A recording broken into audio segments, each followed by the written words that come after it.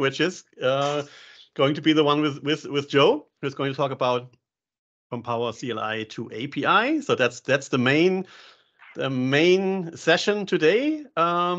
The agenda looks like this. So yeah, we're doing a little introduction. Then we have Joe talking about PowerCLI to API, and afterwards I have a small little session about using PowerShell, ChatGPT, and ScriptRunner. And yeah, for those of you who maybe the first time are in this session with our user group, Ryan and we founded this way back in 2019, and then it went on hiatus as many other things. And so we restarted it beginning of the year, and this is actually the fourth one already for this year. So this is really cool. And if you want to follow up, you obviously already are a member of the user group on our meetup, which, by the way, we just reached a nice threshold. We have now 201 members in our user group. Yay! Hoop hoop. Awesome. Hi, Emrys. And you can also follow us on Twitter. And the videos are available here on YouTube. And if you follow Ryan and me on our user group, you will get all the information. And ScriptRunner, the company I'm accidentally working with, is sponsoring the user group. So we're paying for the meetup costs and stuff like that. And if you're not already have one of our PowerShell goodies like posters about PowerShell and stuff like that, you are very welcome to go to our website and get that. It's like little cheat sheets and get helps or in the PDF format and also for your office wall. All right. So with this, without further ado, Brian, anything you want to add from your side? Nope, you kicked it off just right. So nothing else to add. Perfect. So Joe, let's see if you can share. You should be able to share the screen. Let's get to. Yeah, we just do full screen. Okay, it's coming across. Yep. Yeah. Awesome. Everybody waving. Great. Looks good. Awesome. Okay. All right. Well, let's go to it. So howdy, y'all. I'm Joe Houges. I'm here to lead this session that is titled From PowerCLI to API. This is about taking your automation skills to the next level. Honestly, for any of us who use PowerShell, who have done things with VMware, or can even just kind of conceptually understand this is really just about taking things to the next small incremental steps a little bit at a time, so we can move along and kind of play with some different stuff. So who am I and why am I here? Currently, I'm a senior solutions architect at Pure Storage, but really the reason that I'm presenting this is I'm a co-leader for the Denver PowerShell and VMware user groups. I'm absolutely a serial collector of communities. I will give the quick rundown on what these all are at the end of this slide. I'm normally easy to find in a crowd. I've got either the green, the orange, or the colored hat with, doing travel today. This is my personal brand. And you can always spot me with the big grin and the loud howdy, y'all. I have very little shame. Really, I have basically no shame when it comes to presenting to user groups. And I just like to share my learnings with others. If somebody can get to the end of seeing some of these things in action or understanding better ways to do it by seeing my mistakes, then I feel like, I've done my part to, make the experience and the journey a little bit easier for someone else.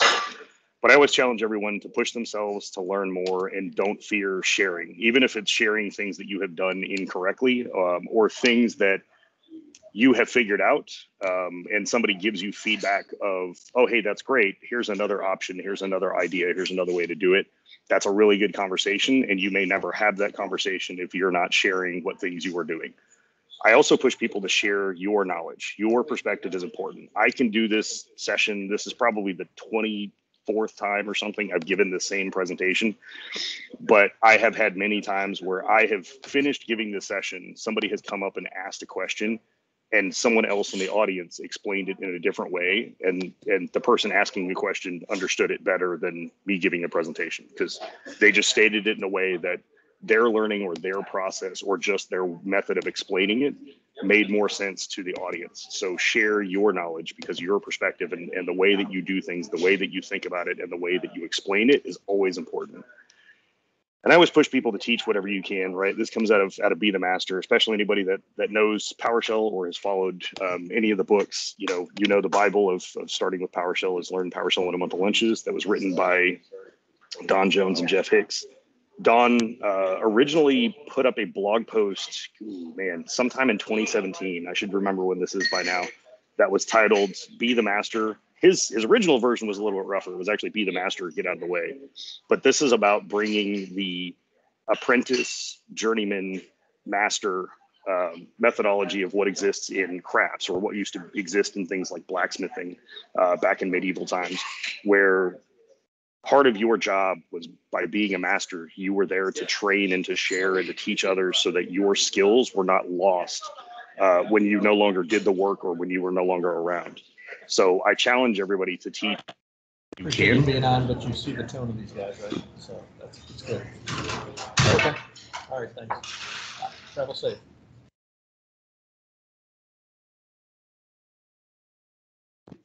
Okay. Can you all hear me? I think I lost audio for a second there. No, we can hear you. Okay, good. All right. And then, finally, job versus career. I always try and make this point to everybody. Finishing off on teach whatever you can, even if it is not technical, if it is you teaching a life skill to someone, or just a way that you do something in a way that you think about something. Again, that perspective and whatever you can do to teach somebody is important, and be willing to give that back to the community. I at least ask everyone to not only consume, but to contribute to the communities that they are a member of. There's always someone you can help. So look for those opportunities. It will absolutely enrich your life and your career to do that. And then specifically on job versus career, your job belongs to your employer, your career belongs to you, right? So your job might change tomorrow, whether that's your choice, your employer's choice, or completely outside of the control of both of your employer and yourself. But if you are driving your career and if you are pushing yourself to do things to achieve the goals that you want, then you're in a much better place. So I always try and challenge people to actively be the driver of their career and really push themselves. And then, because I had a good buddy of mine who says, as you're doing all of these things, you really need to kind of be a little bit better at the self-promotion. I hate doing this portion of the slides because I feel like this is just bragging for no reason. But I do have a bit of crossover from doing so many different things with the community and the different user groups. So the current list of accolades that I've got right now are being a VMUG leader, being a Microsoft MVP, being a VMware vExpert, being a Veeam Vanguard, Tanzu Vanguard, Cisco Champion. I also help co-host the Brown Bag podcast for doing essentially like open, non-vendor specific webinars on Wednesday night to just get the community talking and learning. But the big thing to me is I've gotten to where I am in my career, and I've stumbled my way through figuring out how to no longer be an introvert, or not be as introverted as I was previously, to do some of the public speaking, to be less fearful about sharing and presenting even things that I do poorly. But it's gotten me to a place where this January, I think I took over as the Chief Technology Officer for my local dads group. We actually have a nonprofit that is our community outreach, and we have brought in and paid out, I think the current total is $987,000 US in charitable funds in a little bit less than 4 years that we've been incorporated. This was just a group of dads who started up originally even just a Facebook group, and we just wanted to make things better in our local actual communities, not just on the tech side of things. But having so many people involved in this group that have wide backgrounds, that people have tons of different experience, and that we were just trying to do the neighborly thing of helping each other out and then helping out our town and our local community, we've had some amazing impacts. So I always, again, try and challenge people to not only focus on the technology, but do real things in the real world. It's absolutely made me a happier person that the skills that I picked up in tech could really start, making a difference outside of this. And also, I never want to let anybody have this stuff scare them. This should not be your first reaction to working with code or working with APIs. None of this is really ever that bad. So, starting at the beginning. Number one, I always try and tell everybody to define a goal, right? You always want to know where you're starting, where you're trying to end. And I tell people, especially when you're working on code projects or when you're going to start trying to learn something new, think about tasks and measurable results, right? You want to kind of really define what's your end state and how do you think you are going to get there. I always want everybody to plan for success, right? You're always going to encounter like issues, changes you're going to have to do. There's going to be failures. There's going to be stumbles. You might have to revise that goal, but you want to start with something, because if you plan for success, you are much more likely to get a positive result at the end of this. Specifically with code, speed and performance are a great advantage of the things that you are doing, but that's not the true benefit of automation to your organization. The things that you want when you are working on automation are the results and the process improvements that you get from doing a lot of these things. One of the biggest things that I had some feedback that like the best way to try and pitch doing automation projects to a business is to actually tell the management that by doing automation, you are forcing the documentation of a business process. Because even when you're doing automation on the tech side, you are still working on a business process.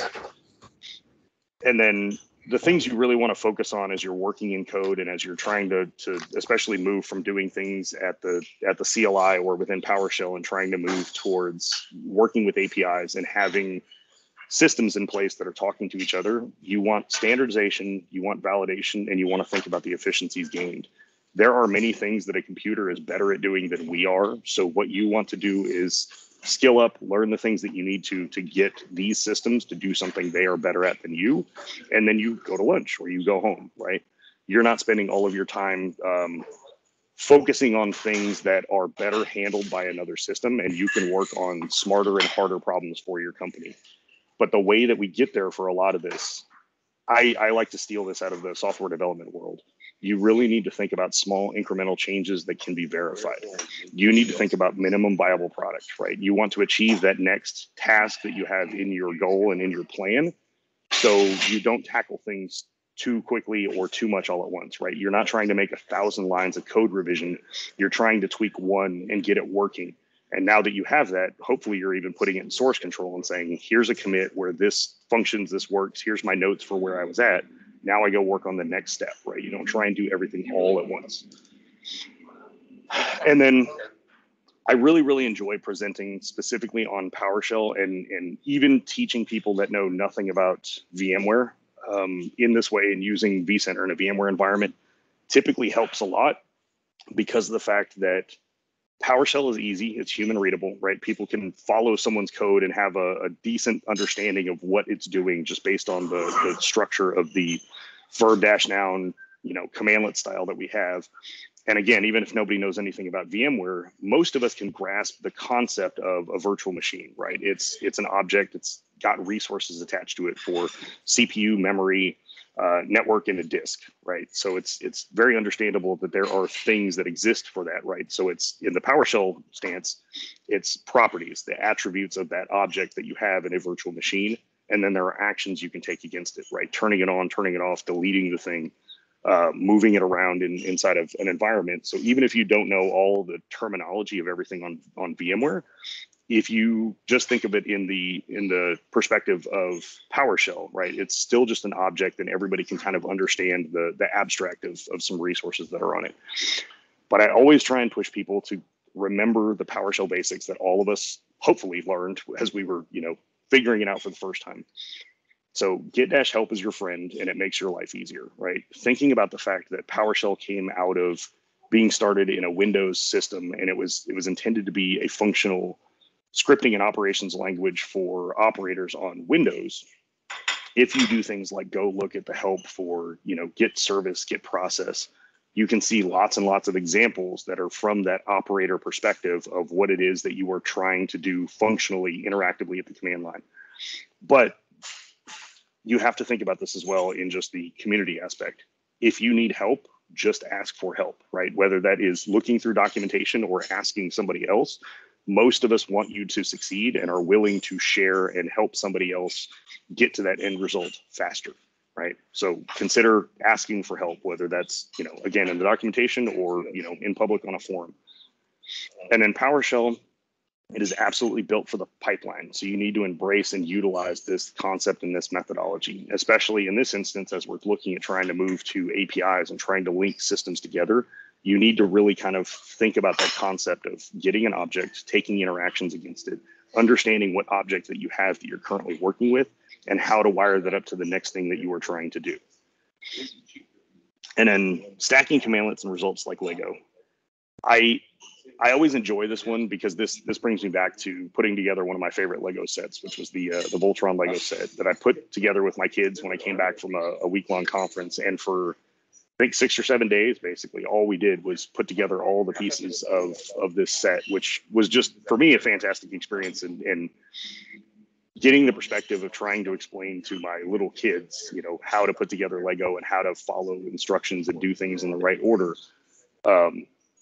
It gave me an interesting perspective of trying to teach people the basics of stuff. And that's one of the reasons that I really, really enjoyed doing 101 level content for a lot of this stuff, because it's, to me, that's some stuff that's very helpful, or if it's done decently well. I won't say that I do it very well, but if it's done decently well, you know, people are not scared off by seeing some of these basic things. But looking at Lego sets, if you look at the end result of what you have, somebody who just looks at that finished result doesn't realize and understand all the pieces and parts that go into it. Like, a lot of times there's even hidden pieces that are really cool, interesting colors that you would never see on what's the box picture essentially at the end of it. But this also puts you in the mindset of doing those minimum viable product type tasks, right? You are doing one step at a time. You have to order these things properly. You have to put things in place in the right way. Otherwise, when you have flipped a page or two and are trying to do the next step, if something was not put together properly previously, then you don't have the correct result. That is you taking the next step from where you're at currently. You have to go back and fix some things. Right. So you have to think about things that you are trying to do. And especially if you're trying to get into advanced scripting, if you're trying to do anything with functions and with modules, you want to keep things as simple as possible. You want it to do one thing and have it do that one thing well. And then if you need to change or modify or get a different result from that, the minimum viable product is making a small iterative change to modify the thing that is already working. You need to start from a working, good, known state before you try and take the next step. And then finally, forgetting what your teachers told you, right? Cheat and look up the answer whenever possible. Number one, you know, your company is going to be happier if you are able to get help, whether you're asking somebody on your team or in your user group or on a random forum online. If you can get to that result and understand what it is that you were doing in 5 minutes versus 9 hours of you trying to hack your way through it at the command line and figure it out, your company is much happier with that 5-minute result. Now, searching and just copying and pasting code off the internet, number one, it's a little bit dangerous. Number two, all of us have a lab environment and only a few of us are fortunate enough to have a separate production environment to actually run these things in. So that's always a little bit dangerous, but hopefully you're also looking for not just how do I accomplish this one step that I'm stuck on, but how do I actually understand the process and where was my thinking wrong or where was the action I was trying to take not correct? So you can actually learn, you know, what you were doing incorrectly and what's the better path for it. And a lot of us in the community are absolutely invested in trying to help teach people and trying to help them to learn or how to figure things out on their own a little bit for this. So again, just look up the answers whenever you can or ask for help, right? The whole, you know, phone a friend thing or asking somebody else, your job is not dependent on you understanding and learning and figuring out in a vacuum everything you ever need to know for your job. It's just that you accomplish the goals of what it is. So leverage all the resources that you have available to you and absolutely, you know, look up answers or find somebody else's code and try and pick it apart and understand what it is that they're doing and why it works. The other thing I will say on this, I got some feedback when I was presenting this down in Australia last year. Somebody said, oh, I have a really good way of asking for help and getting really good responses on a lot of my code. They said, I will go ask on Reddit, you know, here's what I'm trying to do. Here's what I need to solve. Here's the problem that I'm having. And he said, I will flip over to my alternate account and put up my existing code and say, oh, I did this and this works, you know. Because if you ask for help, occasionally somebody will take the time to actually explain it to you very well and nicely and in long form. But if you put up bad code on the internet, there's going to be 1,000 trolls that come out of the woodwork to tell you how to do it more efficiently and like all the things you were possibly doing wrong in it. So I was like, that's not a bad alternative. So again, leverage any resource that you have available to you to try and figure this stuff out and reach the goals. So flipping over to the VMware specifics on some of this stuff, right? There are 2 different APIs that exist inside of the VMware ecosystem. And some of this is just for people that are entirely new to APIs. When you're working with VMware, you kind of need to understand the difference on these just to understand what tooling you're going to use to try and access these APIs. So the original API that existed from the 3.something days, of back in like 2006, 2007, was this SOAP API. It's Simple Object Access Protocol. It's an older API, and it's actually a protocol and a standard. But this is what most of the PowerCLI commandlets use. This is what PyVMami uses if you're doing Python. It's an XML-based platform. It's very rigid. It's not very simple. But especially for people that came into PowerShell in the early days of, coming in at 2 and 3, when you were having to deal with COM objects, when you were really having to navigate and do a lot of .NET reflective sorts of things to try and investigate objects that you were working with, it may not be that hard for you to understand what's in there inside of the SOAP API. And there are many, many, many more examples for usage on all of this just because of the fact that it's existed and it's been around for so long. But that's great for automation. And if you are doing vSphere operation stuff, the thing I'm trying to get everybody to kind of understand is like moving towards using the rest of the APIs that you're going to see in the world and really encounter, which is going to be REST, right? So this is the architecture that's all the new vSphere APIs. There are some features that only exist in REST. They're not backporting these to the other API. They're not putting them in old commandlets. There will be some places that there's some older core functionality of vSphere that only exists in the old API.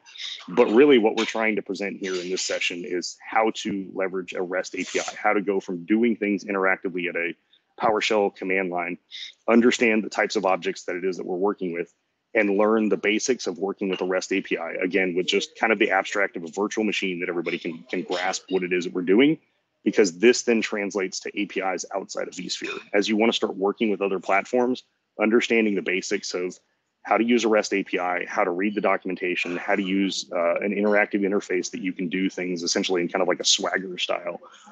Or then, if everybody wants to, we can even jump straight into Postman and actually go poke around against an API. These are the things that are actually going to help you use other APIs outside of vSphere.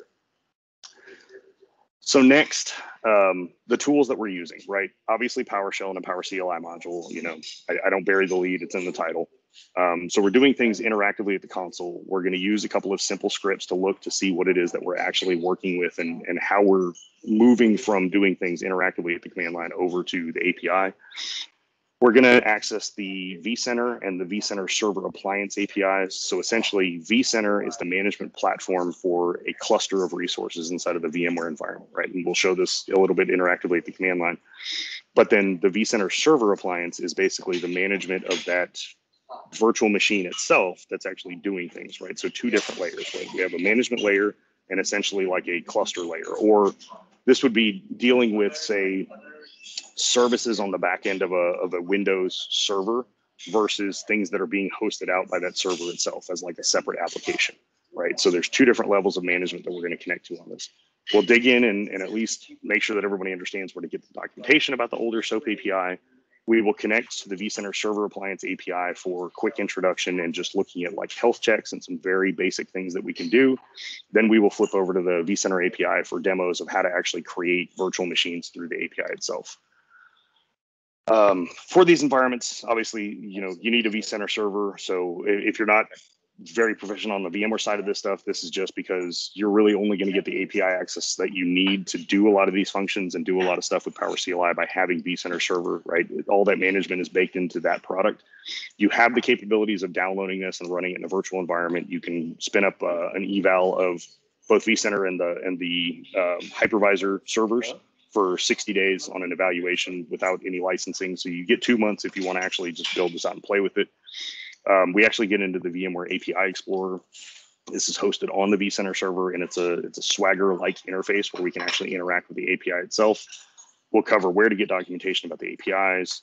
And then for the actual code side of this, I'm using VS Code, and then I actually use a module that's out of the PowerShell Cookbook is the module that's in the PS Gallery that has this really cool tool for show dash object, where we kind of like investigate some objects and some properties that we're working with. So now we will go ahead and jump over to the demos. So we'll see. Hopefully we don't actually need the dumpster fire for this one. But all right, can everybody see the terminal? Yeah, looks Hopefully good. it's decent. Okay, cool. Got it.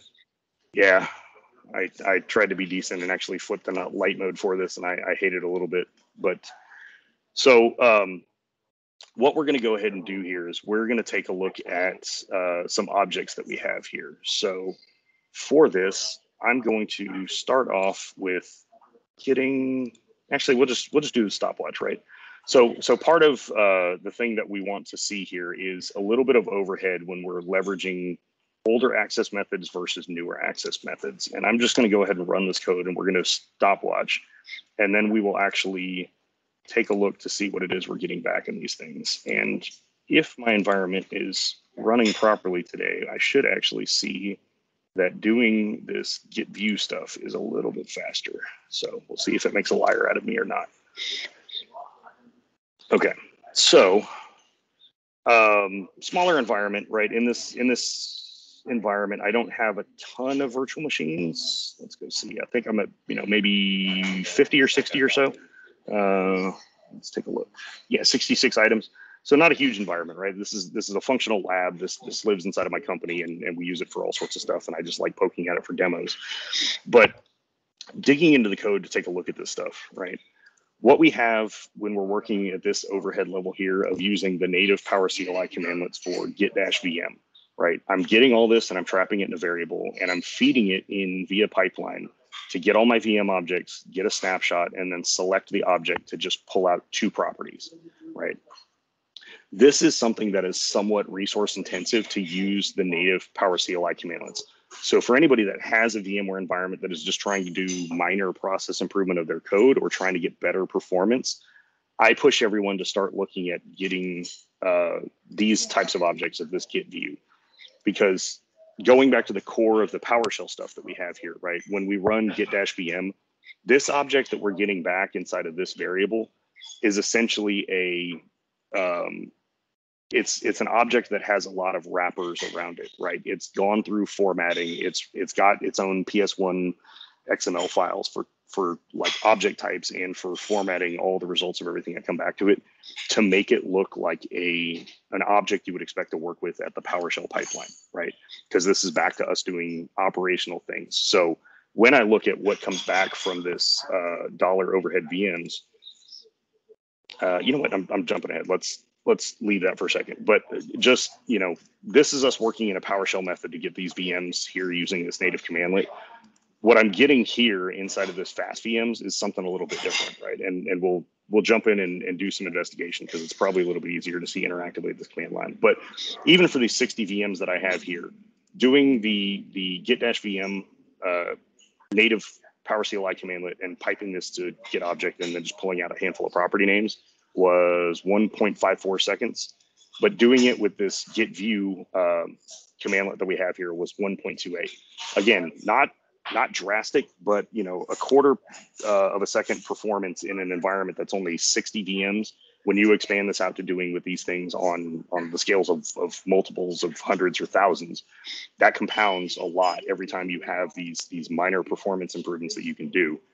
But I want to kind of get everybody to just understand, like, again, what different things that we're working with here. So if I go look at these overhead VMs that are captured in this variable, what comes back is an object that gives me a name, a power state, the number of CPUs, and the amount of memory that's in this, right? Because this is what somebody would expect when they run get-vm. They need like resource allocations and some basic information about a virtual machine, if it's on or not, and what it has for CPU and memory, right? But if I take this and pipe it to get-member to see what's in here, what comes back from this is this implementation object, right? It's an inventory object that's here. I'll just shortcut and say that, but it has a lot of properties that are very specific to doing VM operations, right? I've got the amount of memory, I've got what folder it lives in, what networks it's on, what resource pools it is. And then there are only a handful of methods that are here, which are really stuff that comes in from core .NET and core PowerShell, right? Putting things out to string, getting a type of what it is. These are not things that are real functional operations I'm going to do against a virtual machine. But in this instance, when I go get fast VMs, the properties that come back for this, here, let me just select my first one so we can take a look at a single VM. The thing that comes back with this is a little bit different, right? I don't have just an amount of memory and amount of CPU and whether it's powered on or not. What I get back is this actually like categorical view, because this object that I get back from get-view is essentially the .NET flavoring, but it is like almost the raw API object that comes back from the vSphere API. So this is a category view of what are the capabilities of my virtual machine, what lives under this config, what lives under the layout, which is, you know, files that are associated with the virtual machine, and then information about like the runtime of the VM or the guest operating system that's on here, or summary information from this. And then it has things like, you know, which data store object is it attached to, what network is it attached to. But to investigate these a little bit more, let's go ahead and use that show dash object commandlet. And one of the reasons that this is so heavy and so resource intensive to use some of these native PowerCLI commandlets, oops, just trying to zoom in here, is that this object that comes back, again, gives me this VM operations view of what's inside of here, what resources are attached to this. But one of these things that exist here is this extension data property, which are the same exact results that come back from getting that more raw API object that comes back from get-view. So it's heavier and more intensive because of the fact that vSphere essentially goes and gets that API object. Then it does all of its PowerCLI wrapper for this to run it through the type system, to run it through the formatting system, and give you back a PowerShell style object that you would expect to work with, right? But it's because of the fact that you have all this additional wrapper to it that it costs us that extra amount of time to get some of these things. But to investigate, again, kind of digging into like what it is that we have on the API side, again, using this show dash object commandlet within this category view that I have for the virtual machine, and even looking down here, the raw type that I have is a VMware.vim.virtual machine, right? It's not an implementation object. It's not an inventory thing that has a bunch of wrapper around it. This believes that it is a virtual machine that you can function with. So the methods that I have on this object are things that I would actually do against a virtual machine, cloning a virtual machine, taking screenshots of what's on there, you know, attaching and detaching disks, taking snapshots of it, doing clones, powering it on, powering it off, rebooting the guest operating system. And then again, from this category view, this is going to be more similar to what we're going to deal with a lot of other REST APIs. If I look inside of this config category, right, for all my virtual machine config information, it gives me what was the change version, when was the thing modified, what's the name, what's the guest operating system name, what's the creation date on this, what was the version of virtual hardware that's here for it. All these things that are relevant to the configuration of a virtual machine are found underneath here. And then you can even get into things like what are the files that exist underneath this. So a lot of this information exists, and if you are somebody who is already running vSphere inside of your environment and are running PowerCLI and just want process improvements, challenge yourself to go look at the information that exists under the extension data property that comes back from your native PowerCLI commandlets and start shifting over to using get-view, and it's extremely performant compared to all of the PowerShell wrappers, and it gets you one step closer to actually kind of understanding what to do when you're working with an API and a little bit more of the raw category view to look at this stuff. So that's step one for performance improvements. We looked at the .NET objects to see what exists here for this.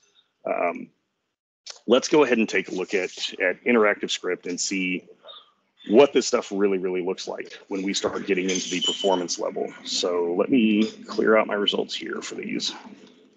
Joe? Yep. We have Edgar who has a question. Do you want to take it now or? Feel free. Yes, please. Yeah. So, Edgar. So Joe, I saw you made mention that the reason it's slow for get VM is because it has that extension data within there, along with all the formatting that it does or all the properties with it. If I'm not sure what could be done with this, but you said the get view is a lot quicker because you just get the object back itself, is essentially all the extension data in there. Mhm. Would it be just as performant if you just did get view and then just created like a format.ps1 XML format file and just did the formatting yourself?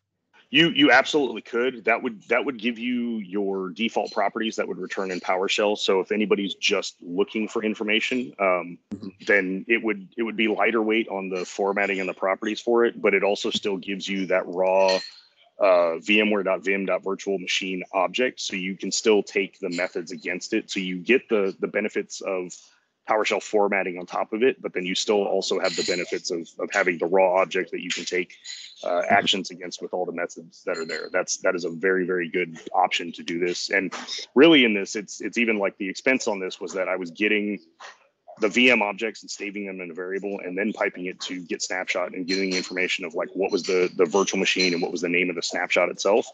But then doing this through get-view, that information already exists. I don't have to pipe it to anything else. The only thing I'm piping it to is select object to just filter out those specific properties.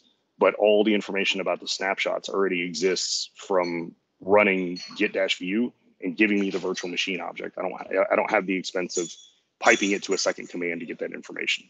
So I'm just curious, this is just a follow-up question. Mhm. Why wasn't it built that way in the first place? Just get VM is just a wrapper for get view and then just has its own view for, to see all the VM properties. Yeah, you also have to think this was the initial, like PowerCLI was one of the very first, I mean, probably within the first 10 actual third-party vendors that built modules to plug into the PowerShell ecosystem. And they were trying to do this to, again, kind of stick with the mantra of PowerShell and it being an operations-focused scripting language and interactive console. So people that were doing actual operations or people that had invested in and learned PowerShell and how things were supposed to look and how you were supposed to be able to do things like select objects where you would get a default list of properties that would be returned because somebody determined what that list was for you, or you could return everything if you wanted it.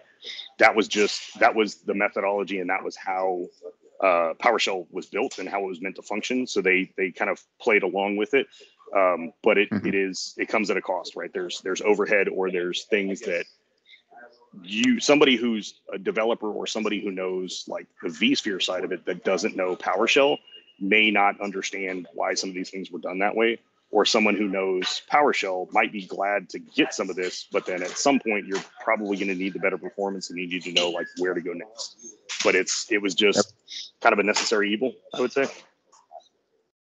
Okay, I was just curious because I saw the get view had a bunch of other properties in there, like the snapshots, and I'm not sure if I saw hard disk in there. So I was just curious. Yeah, hard disk is in there for that's layout. Let's see if you get it. Yeah, hard disk information would be under like layout and layout EX. So storage is like per data store storage. But yeah, if you're looking for your actual disks, that's layout disk, and then every disk that exists underneath here, it gives you like what's the disk file and full path and everything. So yeah, all of that is here, and it's absolutely information you can go through and dig through. Like even guest information.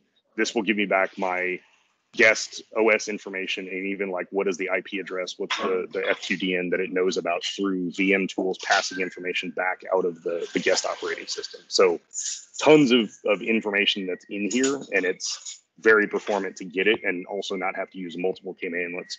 You just need to figure out where things are that you're looking for, essentially.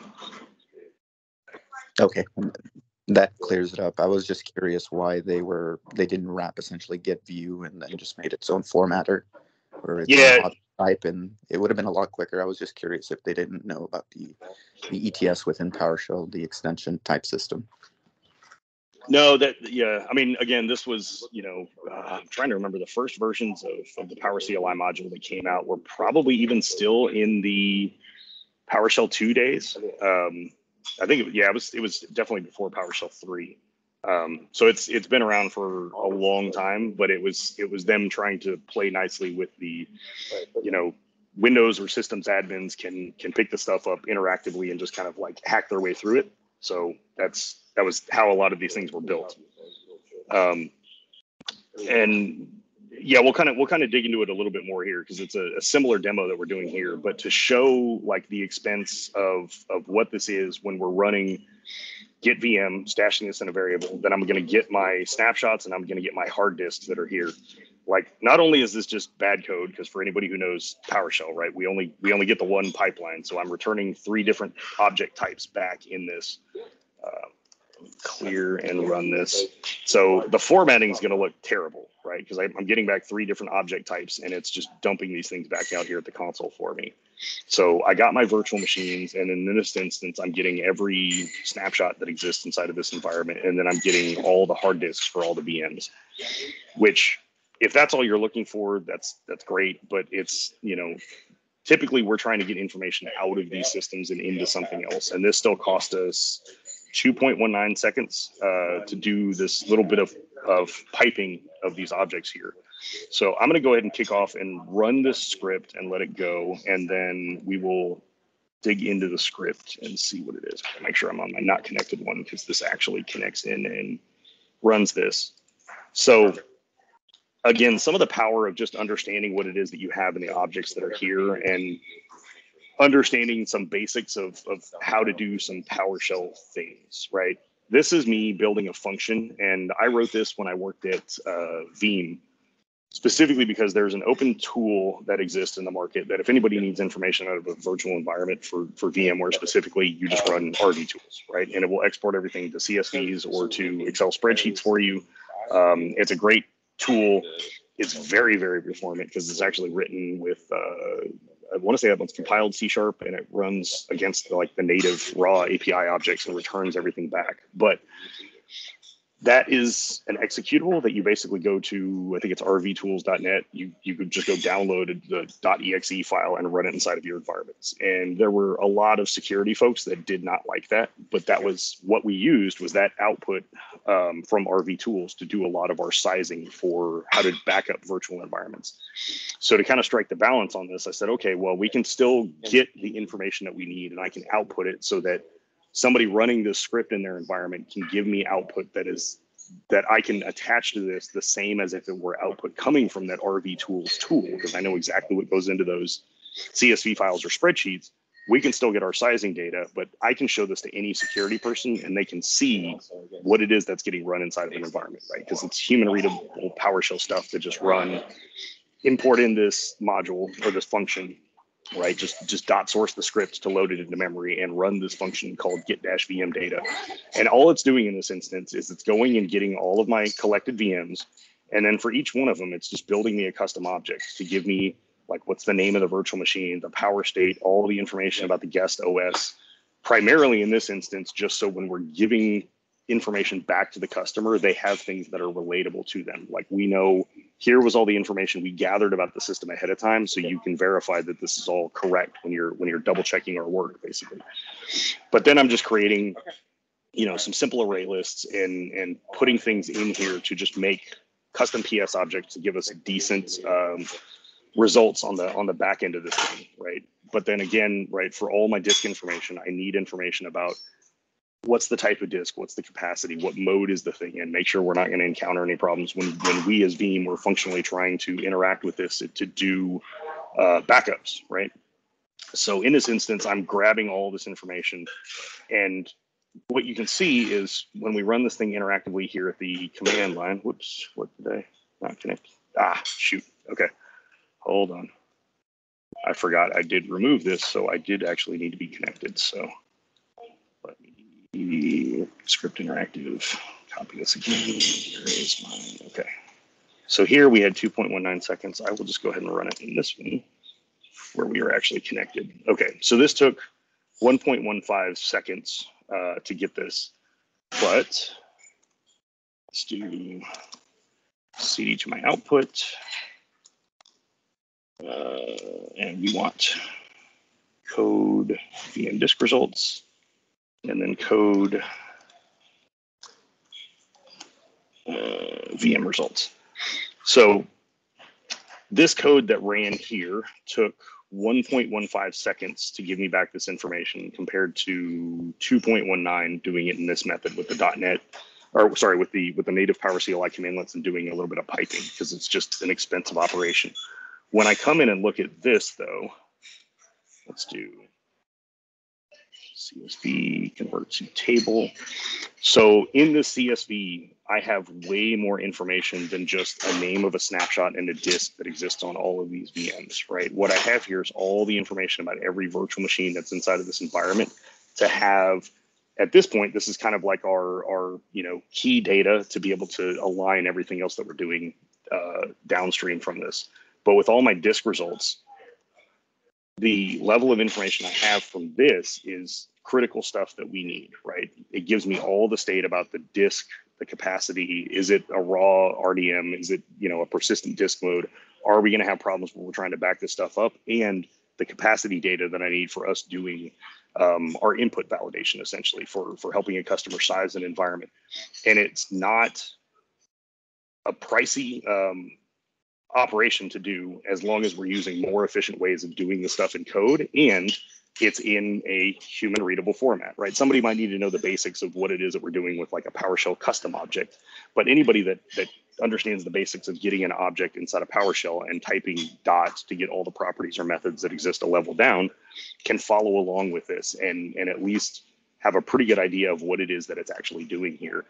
And again, the closer we get to the APIs and the raw objects without as much formatting and things like that, and as we move to other systems that don't actually have PowerShell commandlets, right? This is going to help us in the future when we're moving towards working with APIs a little bit more.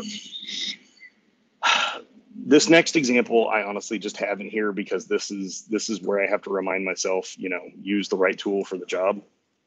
I had somebody who reached out to me that said, hey, I need to make some changes on a bunch of ESXi hosts in my environment, but like, we don't want to just write a bunch of scripts. Like, I know I could hack this together and I could have Putty go launch a bunch of things and just have it go run a bunch of shell scripts against this stuff, but we want to make it PowerShell. Like, okay, let's go dig into it. Let's figure out what we need to do. So on the vCenter server appliance, when you connect in, it normally gives you an appliance shell. So it gives you operational things that you're doing against that management layer, as opposed to dropping into a bash shell and having like root access on this virtual appliance itself. To make this change functionally, all I have to do to change it to the bash shell is type in shell, change shell, give it /bin/bash/root, and log out. And the next login, you will drop into that bash shell. To change it back to this appliance shell, you run change shell -a and you do /bin/appliance/sh as the root user and log out. The next time you log in via SSH, you get to this appliance shell, right? So 3 lines of command versus 2 lines of command, you flip back and forth. But because partially we were being obstinate and wanted to do this via PowerShell, we had to go dig into running posh SSH to do wrappers for shell sessions to like be able to read a stream and send credentials and send keystrokes and send stuff back to us, read through that. I ended up with 58 lines of code to do this stuff in PowerShell rather than doing these 2 lines, right? And 3 lines to flip this shell back and forth.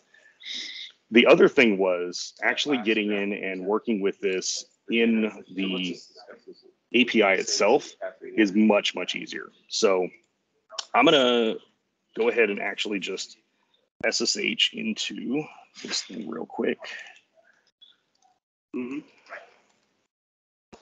Just to say, one of the other things that I really like about using this tool to teach everybody this is when you SSH into this vCenter server appliance, right, at the appliance level itself, it actually has APIs that you can interact with here. So if I want to look at the APIs, it tells me right here, do help API list, and it shows me all the APIs that are here. For anybody who's coming from PowerShell, right, this is not completely different from if you're old legacy PowerShell enough, right, actually working with like old school COM objects. But anybody who can stare at the screen can say, oh, look, everything has this default root of com.vmware.appliance. You can zoom in a little bit and see if it'll. I don't know. Once it converges down, right? I should have zoomed in my terminal a little bit more before I got into this. Appearance 14. Yeah. I can see it fine. 18. Okay, cool. All right. Well, yep. Then I'll just quit squirreling. But so everything we're connecting to here with the API has this root of com.vmware.appliance. Then it gets into like, what's the actual API endpoint that I'm connecting to, right? What's the URI that I'm starting with?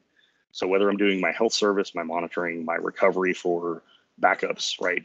Doing things with older versions of the APIs that were defined here for access and local accounts and monitoring. This is a really interesting view to show people that are not used to using APIs, but are comfortable with PowerShell, right? Because you can just basically like type in, here's the root of what it is that I'm trying to get to, dot, whatever, and keep going one level deep until you get this stuff. And each of these ends with a like either a get or a set, typically, other than things that are like a list or a query, but pretty common words that you can kind of guess what this thing is going to do for me here. So if I want to get information about the health for system, I can just interactively type this com.vmware.appliance.health.system.get, and it gives me back green, right? Not super hard. The other thing that's interesting here is just the way that this is laid out. We can actually see one of the first concepts we need to kind of think about when we're going to start working with APIs is they have this versioning system, right? Similar to semantic versioning that exists for applications that we're going to have and that we're going to install. There are going to be versions that you deal with on an API, and typically going to the next major version is where you may or may not have breaking changes. So the older V1 of this API had some things that were functionally here, and every one of these worked. But as they were trying to make improvements, they moved over to the newer like version 2. So they retitled everything as version 1 for the older stuff that existed in the core of the API. And as they built new things, they changed it. I'm not a huge fan of how they titled it, and everything that worked previously, you had to add in an extra .version 1 to get to those URIs and those endpoints. But it's nice to at least be able to see at a glance that, you know, here is something that was a different version than what exists here, to just get everybody kind of comfortable with this concept of what it is here. Now, specifically for vCenter, and as we're working with the APIs, right, we have developer.vmware.com, which has all the documentation for the things that it is that we're going to get to, right? So if I go into APIs, this is where, like I said, there's going to be the two different API endpoints that you're going to work with if you're specifically actually trying to do API stuff for vSphere. You're going to have the vSphere Web Services API. This is that older SOAP API that's been around forever and ever. Or we're going to have the REST API, which is the vSphere Automation API. When I go to this API reference, the nice thing about this is, again, thinking of this in the PowerShell perspective, trying to make this thing functional for people that are doing operations. They wrote this in a way to make it accessible for somebody who is brand new to APIs, and to try and make this something that you can interactively walk yourself through, right? So the actual demo that I have for building VMs is really just running through this, getting started with vSphere REST APIs in 5 minutes, right? Step 1, you authenticate. Step 2, you have to get a session ID that you repeat and send back in every one of your calls afterwards. So we connect to this API sys endpoint to get a session ID, and then send that back every time we're communicating back. It's essentially just capturing a variable and passing it back in. And then we actually go through this step of creating your first virtual machine. For anybody that's used to using a system, especially if you're doing, you know, command line or GUI stuff, we already do the authentication, right? That's just you logging into any system. Then all we're doing at that point, right, using a session ID is not completely dissimilar from having any sort of authentication token that you have that just gets passed back and forth to whatever platform that you're working in. This is going to be a very common thing you're going to do with APIs. So just understanding that it's not completely different from what we do currently. You just need to understand, like, what are the specifics of how you authenticate to something, and then how do you properly send it back the credential or the ID or the cookie or whatever it is that you need to. This is typically in the documentation. For other platforms, it's not quite as easy because they don't write it as like, you're working with an API for the first time, here's how you do it in 5 minutes. But we will go ahead and jump over a little bit and take a look at this stuff. I'll skip doing some of the appliance shell stuff interactively, because just seeing it at the command line and kind of learning how to navigate it, I feel like it's pretty good. So for this, what we're going to go ahead and do is, I need to update this because this is still written for my home lab instead of this lab environment. But if anybody has any other questions, we can dig into stuff while I'm editing some variables.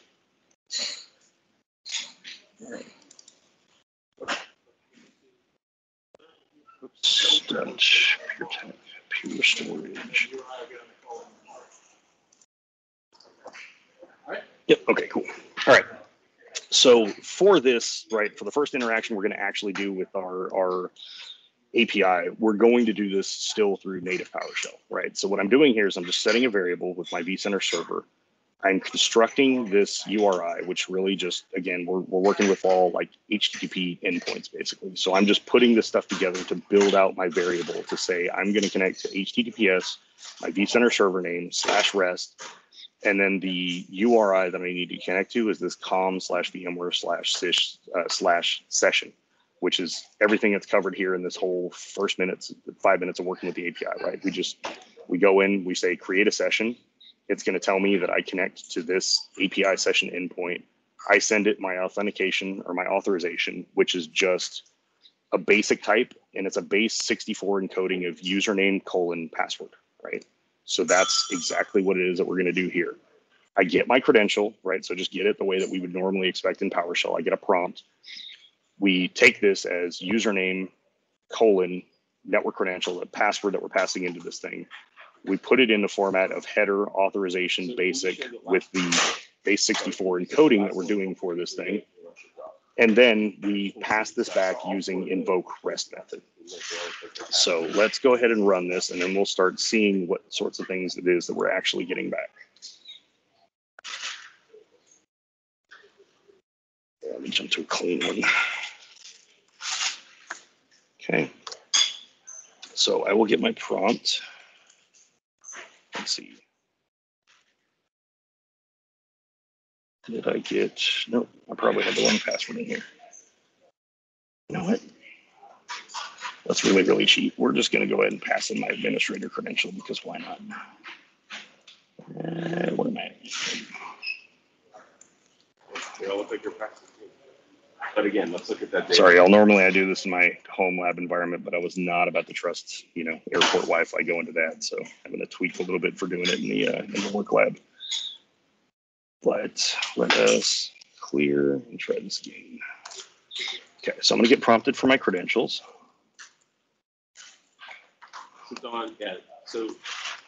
Make sure that information gets a copy. Yep, there we go. So I've now passed this thing in. I ran invoke REST method. The method was post because I have to post this information to it. What I passed along was my header, right? Authorization basic was the type. My authentication is base 64 encoded string of username, password. And then tell it the URI is just this long string that we had constructed previously of server REST and then the REST endpoint that we're connecting to. And then I'm skipping the certificate check just because I have self-signed certs for the lab, right? And I'm just getting back what is the value of this authorization response. And from then on, the header that I have is going to be this key value pair of VMware-API-session-ID and the response that came back, this value that came back from running the invoke REST method. So if we actually go take a look at this, the auth response that I got back is just this, right? This is my token that I pass back and forth from now on. The documentation tells me I have to send VMware-API-session-ID equals that key, right? So this is what we're doing. We're sending this stuff back and forth is using this session ID in the format that it shows us in the documentation. And every time we call it to the API, this is what we're using, right? So again, this will exist for the documentation for a lot of APIs. It just may not be quite as easy. You might have to search around inside the docs to understand which endpoints you're trying to connect to and how to pass your authentication. A lot of times, this will be documented in its own section, at least, to make authentication easier or separate than doing actual operations against an API. But that may differ based on the platform that is that you are connecting to on this. So at this point, when we have this this response, this header, right, for this token that we have to send back and forth, Now we're going to actually get back to working with that VCSA API that I showed that was in the command line in that SSH session. So here, I'm just going to take that base URL of HTTPS/server name. And in this instance, I'm now connecting to different API endpoints. I'm going to get to my appliance system version, my appliance system uptime, and then my appliance health application management, or sorry, appliance management. And this is all just, again, like doing string concatenation in PowerShell. None of this is anything that's super magic. And I'm just capturing this stuff in variables so that then what I can do is I can go fetch my data. My version response information is doing a get with the REST API. I pass it that header. I give it the URI of this version endpoint that I'm trying to connect to here, appliance system version. And I tell it again, skip certificate check. So invoke REST method is going to be the PowerShell commandlet you are going to use if you are poking APIs natively through PowerShell. It's not difficult to learn. There's tons of documentation and stuff that's out there for it. And as you will see here, it's just really not that hard to take all the things you already know about PowerShell and start working with an API. So for this raw view, I'm going to look at this version information that comes back in this response.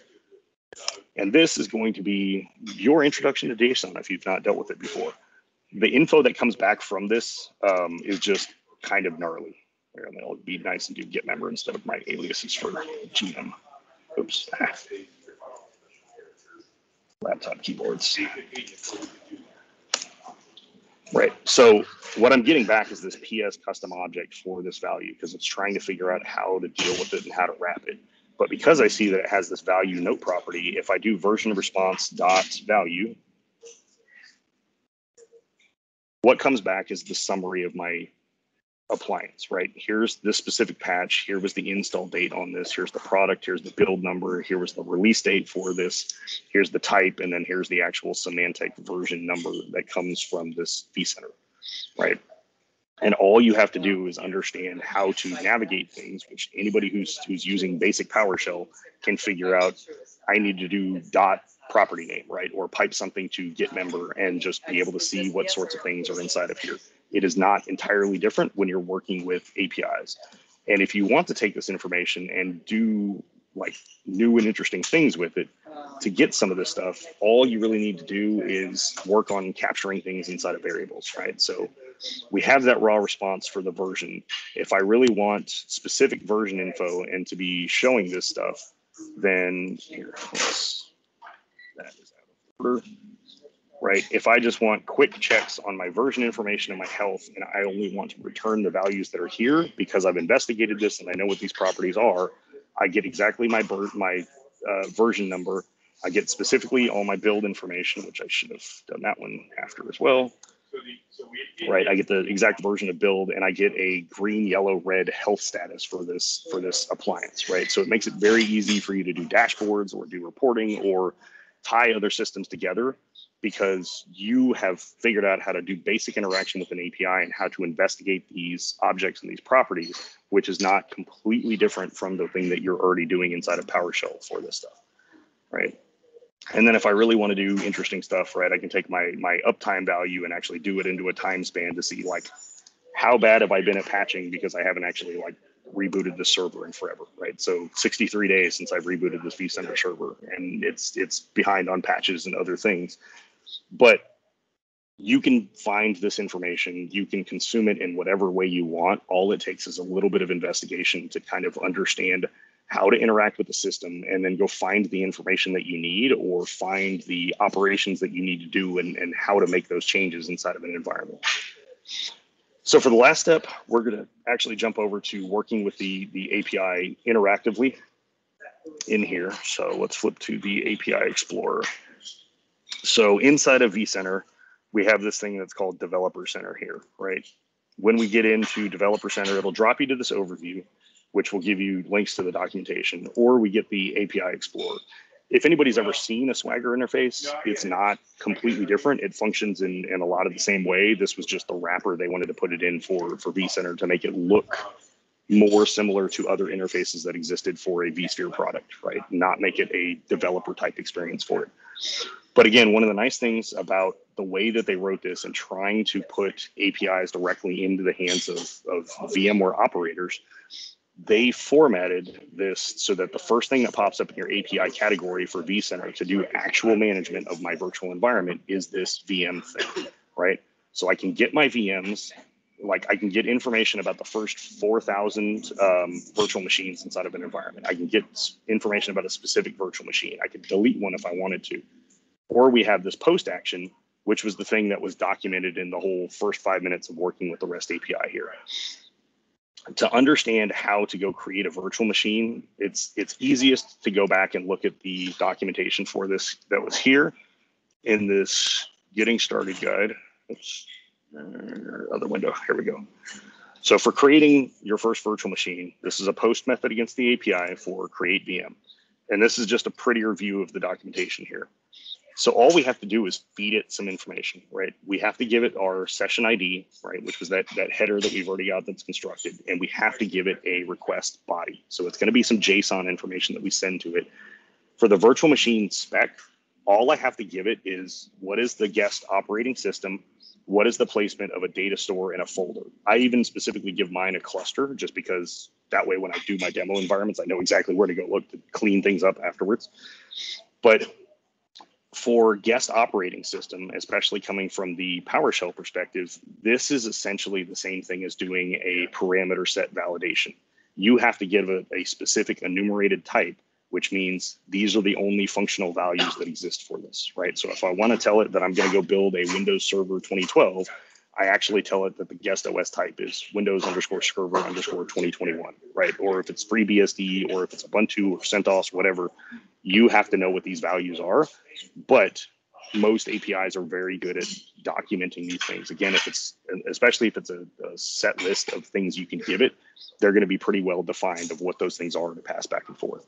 So all I need to do to create a virtual machine is give it, an enumerated type on a guest operating system and tell it what data store, right? What bit on disk does it actually go into, and like what folder does the inventory object land on? That's it. This is not going to be functional, obviously, right? It's not going to actually let us create something that we can then turn on a virtual machine from this. But this gets us to step one. We've created something. We figured out how to connect to the API, how to authenticate to it, how to pass information back and forth. And we've actually gone and done something, whether it's, simple copy and paste, but creating an API creating a VM via the API is a really good first step for people to understand. If you really want to see all the options that are actually here under this show optional properties, this will show you everything that exists inside of the virtual machine spec that you could do. You don't have to do this. And as you're going and creating these things and figuring it out for the first time, look at the other things that you already have that exist inside of the environment, or go create something the normal way that you would do through the CLI or through the GUI, and then go look at it on the back end, and you can copy that and change values to understand what it is that you're going to do. For VMware specifically, instead of having to run a bunch of gets to get like every data store that's in my environment, or to get every folder that's in my environment to know what these are, you are going to be passing a string, but the information you have to pass back is the actual ID, right? It's a managed object reference ID for this particular data store or for this folder. The nice thing, again, with it being vCenter in this, is all I have to do is I can browse to one of my data stores for this FlashStack ISO, and it actually shows you up here in the URL.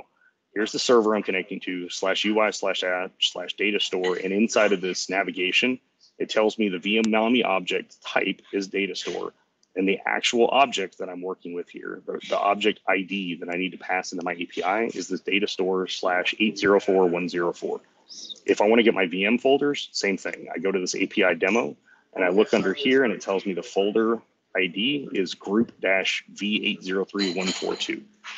Some of this stuff you might need to learn a handful of tricks, or you might need to actually read the documentation to see where you can find this information. Or if you want, you can go run gets against any API. Those are always safe. It should always be safe, I should say. But once you learn where to find this information and how to use it and how to interact with it, this stuff becomes kind of simple, right? You can start teaching yourself things, or you can leverage what you already have inside of an environment to go do these things. So I'm going to go create a basic VM from the API, right? We're calling it PowerShell-API-VM_manual. I'm setting the guest operating system to DOS because why not? And I tell it, here's a data store, which is actual underlying disk that it goes on. Here's a folder. Here's the ID for that. And then here's a again, just because this makes it easy for me to find and clean my demo stuff later on. But this is not super difficult to understand, especially since I'm using VS Code, right? You can see the JSON, you can do proper formatting, you can have it auto format stuff on paste based on the fact that it knows the file type and the language mode is JSON, right? Tools will do a lot of this heavy lifting for you or keep you from making mistakes on this stuff. And if I come in here to this API Explorer, I'm in this post method, I go down here, and for my request body, I paste it in. The vCenter API is also very nice in the fact that when you tell it execute, it's going to pop up a warning and say, are you sure? Executing this API will cause modifications to your resources. Are you sure you want to continue? Instead of just running it, it says, are you sure, right? You're going to do this thing, especially when you're doing deletes. You might want to double check that you have the right thing. But when I execute this, right, it'll actually give me back the curl. So if you wanted to paste this, back and forth inside of a bash shell or something, or inside of PowerShell, and want to actually see all the stuff that's getting passed over and how this JSON gets formatted into all the key value pairs and everything, you can actually see this stuff.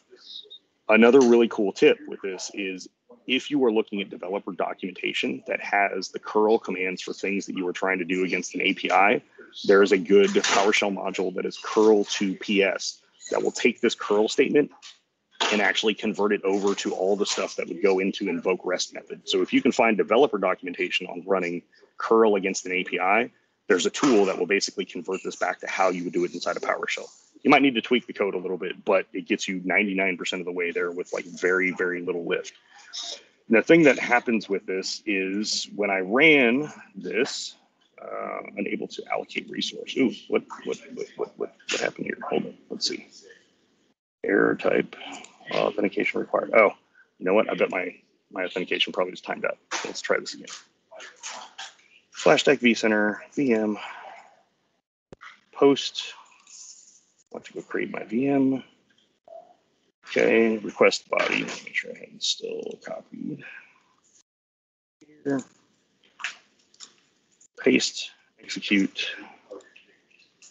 And what I should get back is a 200 response. Yep, here we go. So the response that comes back from this is actually the ID for this VM object itself, right? 805178. If I go look, just because I know this is the folder where it actually ends up in, if I refresh my view here, I get my VM. If I go into the VM, because it's a virtual machine type, I can also see that same matching ID, right? VM-805178.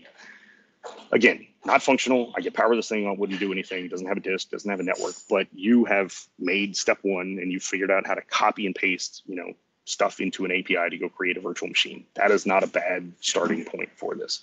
If you really want to get fancy with the stuff, then you can actually do full VMs. This is one that I've done where creating this full VM, like I can copy and paste this stuff straight back into the API Explorer, where all I did was take an existing virtual machine that I had inside of my environment and basically change some values, like what network I want it to be attached to,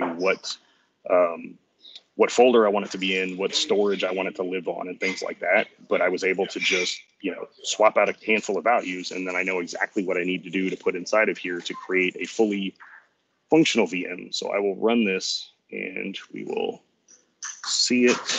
Yep. So it gave me back the response of this VM ID that's here. If I refresh my view again, this one I will actually go ahead and power on. And to the hosts, y'all can let me know if we want. We can divert for another couple minutes and go into Postman, or I can just tell everybody that exists in a recording elsewhere, and we can keep moving on because I know we're a few minutes over. I think we still have time. What do you think? Okay. All right. Sure. Cool. So yeah, for this instance where again, I copied and pasted a bunch of stuff out of an existing VM inside of my environment. This is me actually booting into server 2019. This is a custom ISO just because I've actually injected the drivers for like the paravirtual SCSI adapters and stuff. Like I had to slipstream drivers into this.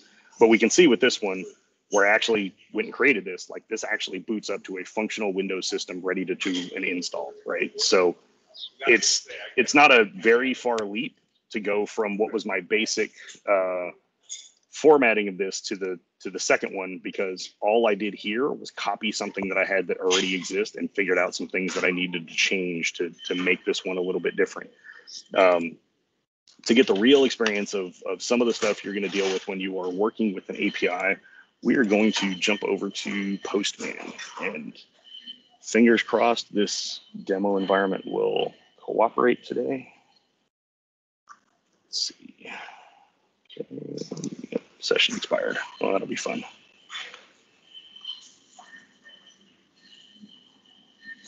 Okay. 1 second. Let me get out of my Bitwarden. Okay. Oops. Oh, sorry. Google authentication, not. Yeah. Forgot I switched that one. There we go. Okay. Knew there would be something I hadn't quite tested right before we started all this stuff. Okay. Let's get into workspace for PowerCLI API demo. So again, not entirely different from the stuff that we saw inside of the documentation for how to interact with this stuff. The first thing that we're going to do is go create a session, and I'm going to get an existing virtual machine, then I'm going to go create a VM. Let's, why are these not opening? Open in tab, open in tab, open in tab. Okay. So the first thing we need to do is just to authenticate in this, right? So for my session, I have this hard-coded in here. I'm going to this vCenter server and then /API/session for this, right? And I have my demo that's here. Let's see if this works for me. Authentication required. Yeah. Administrator vSphere.local. We will just. If this will send this time, authorization, cool. So it gives me back my header, right? This key that we have here in the JSON. Just to zoom in a little bit here. By just me passing in authorization, right? I'm telling its basic type. I gave it a username and a password and sent it over. This created my session for me. So what we want to do with this stuff from then on is run our, say, get VM. So we have this variable here where I have set up an environment. Ooh. I don't have an environment on this one. This will be fun. All right, we may not run this one interactively because I don't want to go set up environment variables real quick. But essentially, instead of making small minor incremental improvements, instead of me having this hard-coded value that's inside of here, inside of Postman, I have the concept of doing essentially what are environment variables that you're going to have on any system. You can create an environment, you can set values that are in here. So I can actually set that the fully qualified domain name of my vCenter server is this /deck vCenter, right? Then that's a variable that automatically gets passed in on this. The other things that we can do with this is when I run this create session, I can actually have it capture the credentials or the session ID that comes back from this and also put that into a variable. So I can feed it back this VMware session ID and it will automatically create that header and pass it back by it just understanding what this object type is and how Postman uses that to connect to and from an API. And then similarly, when I'm trying to do a create VM, these endpoints that I'm connecting to are exactly the same. Fully qualified domain name of my vCenter server /API/vCenter/VM. But the only thing it changes here is the method that we're using for this, right? Getting my VMs is get, creating a VM is a post. There are also potentially options for put, patch, delete, or other options, right? This is all just the basics of dealing with an API and understanding your HTTP endpoints that you are connecting to. But API documentation is almost always written in a fairly easy to understand way that if I go back to look at my API Explorer, it's going to show me for the methods of a VM, it gives me my post, my get, my delete. Even the colorization of this documentation for an API is typically going to be standard, right? That you're going to match like even just the colors to understand what it is that you're doing and know that like red is something that's dangerous. So by just going in and learning the basics of some of this stuff, in this instance, there are actually code samples that you can use, entire Postman collections, where you can just download this collection, import it into Postman, and start poking around with the APIs without you learning how to construct all of this. And you can teach yourself things by looking at somebody else's examples that already exist on this. Once you have figured out how to do this on a system that you can access or something that you are comfortable with the concept of the platform you are working on, then you can say, okay, now how do I use an API to go connect to something else, right? So I challenge everybody to just go learn how to pull something from like the weather API, or go pull from like the NASA API to go get like the, you know, the space images of the day sorts of things, or pull and find out what your local weather is this week and next week, because those are good, interesting challenges that are decently well documented and are simple, almost hello world style interactions that almost everybody can follow along and just read the documentation and kind of hack their way through it and figure out how to interact with an API. And once you do it a handful of times, it's easier to understand the process and what it is that you're doing, and really get yourself just to that next step. So with that, that's really it. So I hope everybody enjoyed or got something out of it. You know, nothing completely burned to the ground. So very cool. No, I think this was, for me, this was super interesting. Cool. It's the thing you showed, and we see a lot of applause here. So I think people in the audience liked it too. So awesome. Really great stuff. So I think I have to start playing around also with this get view. Because what I did, I'm only doing little things at the moment. It was very small environment.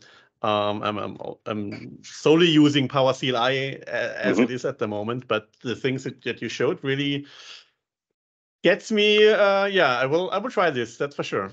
Okay. Yeah. Cool. Yeah. Looks nice. Very, I think it's really useful information. Yeah. Very practical stuff.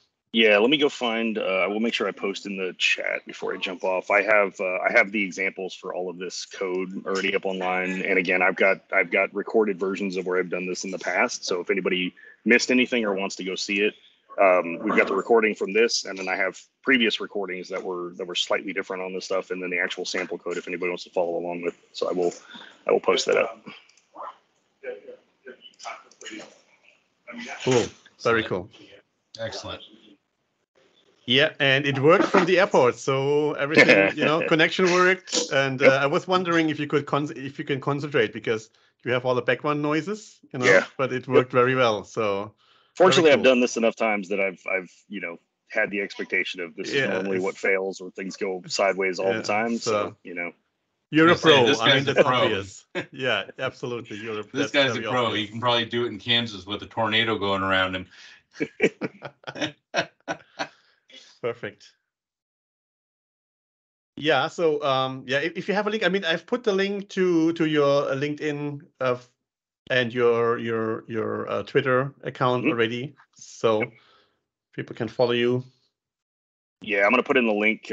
So actually, I'm just going to link to the code from where we did this at PSConf EU this year, because for that instance, I also had some of this that I had pre-run inside of Jupyter notebooks, or the Polyglot notebooks. So even if somebody doesn't have an environment, I have some kind of long form, like almost written like blog post style, where you have previous runs of my code from the environment that you can follow along with. So hopefully it's helpful.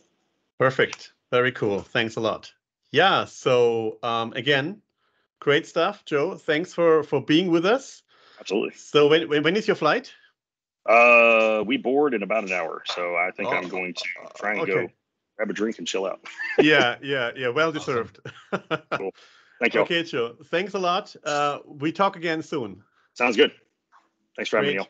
Yeah. All right. Thanks a lot, Joe. Thanks, Joe. That was really cool. Thanks. Yeah. Very cool stuff. So yeah, we're a little late, but I think I've still, maybe I just take a few minutes to show you what we put into the agenda as a second topic, which is just show you a little bit of PowerShell, ScriptRunner, ChatGPT stuff that we just recently added. And let me just hop over to my environment here. And so basically, what I want to show you is actually three things.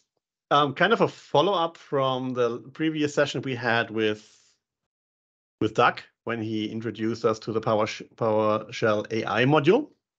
And I want to show you how this could be something you might want to add, or I want to show you how you could add that, for example, into ScriptRunner, and then maybe we can talk about this, if this is total nonsense or just a technical gimmick.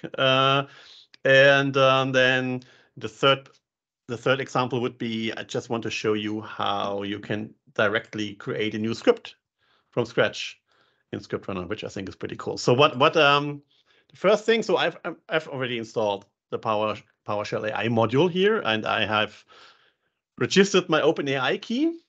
So if I start doing something with the PowerShell AI module, with and it's still using the GPT-3. I haven't started using the 4. I could, but well, I'm just using the 3 for this example.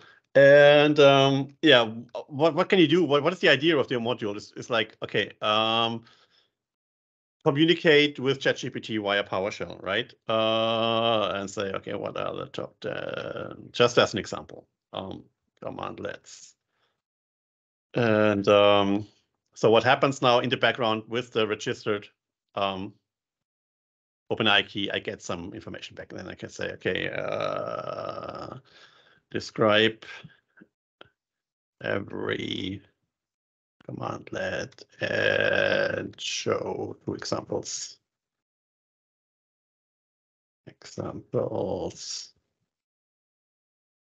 Okay, let's see what happens. So yeah, okay, so what we can see that, okay, it's we don't see everything. I'm gonna just go back here. So okay, it ends with the 5th or the 6th cmdlet, and that's because there is one parameter here, which is the max token, which is limited by default. So the data that comes back is limited by default, but you can change the max token size, and then we should get a real top 10 list. Yeah, and now it's top 10. And then, of course, we could say, okay, I want to format it in HTML, and I want to export it into a variable and then create a HTML file or table or whatever. So yeah, that's I think already great stuff. Because and then what you can also do, just to also show you that, you could use the Copilot function in the module and say create a function to find blocked words, for example. And what it does, it comes back with the code, and then additionally it allows you can say, I want this to be explained to me, or I could directly get this into my VS Code for some pretty cool stuff. Now, what I did with this module, and again, it's just a technical gimmick, but I just want to show you it anyway, is that I took this module and I created in ScriptRunner what we call an action. An action is a use case where you want to allow people to do something, like could be VMware, could be, like in this case, ChatGPT. So the idea is, instead of doing something on the command line, I could say, I could do the same thing as just now. Show me top 10 PowerShell cmdlets. And maybe we say format markdown, maybe like this.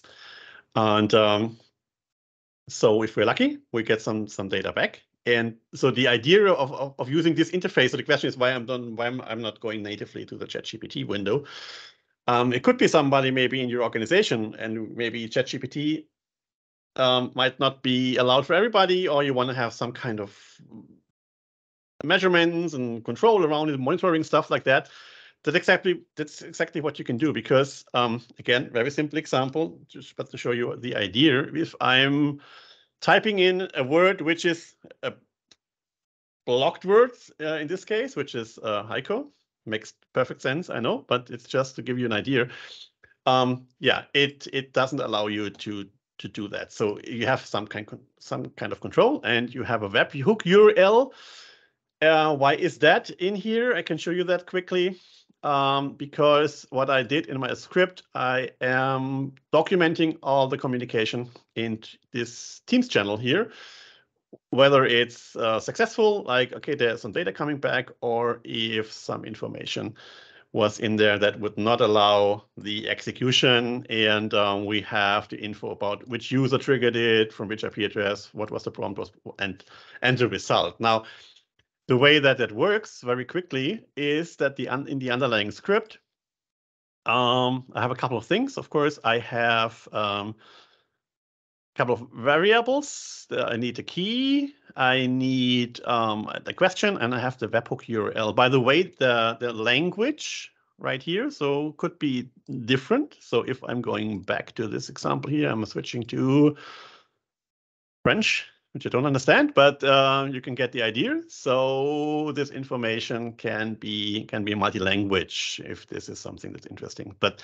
okay, what else happens? So we provide additional variables, like which was the user, what was the IP address, what action actually got triggered, what ScriptRunner action, which is kind of the use case. And we have a list of block words, which of course is, again, very basic. I call a function that is going to check and iterate through the text to find if I have block words. If that's the case, I'm preparing a message that I'm going to push to the Teams channel. If no blocked words, I'm doing the import module, I'm setting the OpenAI key, and then I am doing the get GPT-3 completion cmdlet, and I'm coming back with a result. And that result ends up then also again in a Teams message that I'm sending via another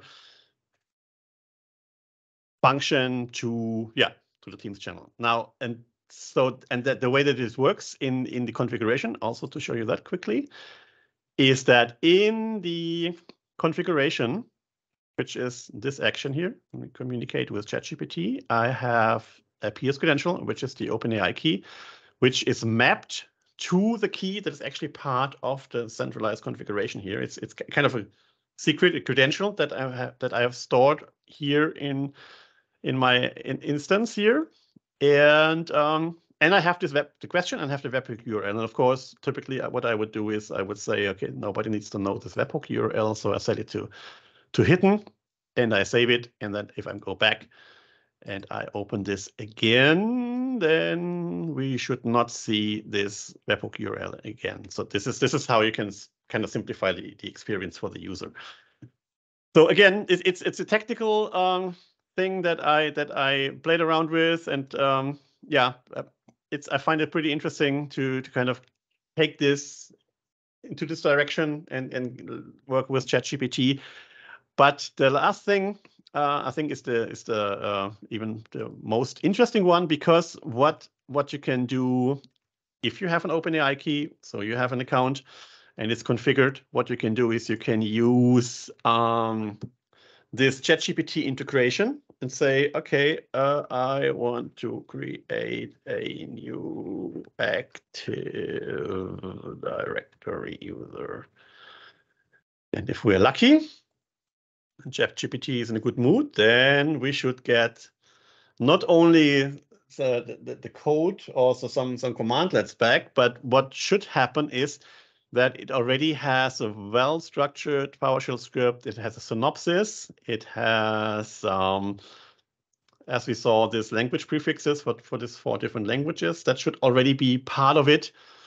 And it actually also, if we're lucky, is using a specific variable already that defines what kind of message I'm getting back when I'm running such an action to, for example, create a user. So that's the result. Like, this is already kind of in the system message. That's kind of the secret sauce, right? The reason why this simple sentence leads to this is that we have, and I can show you that in a minute, in the configuration, there is a system message that already tells ChatGPT, okay, use these language prefixes to do some translations to these 4 languages.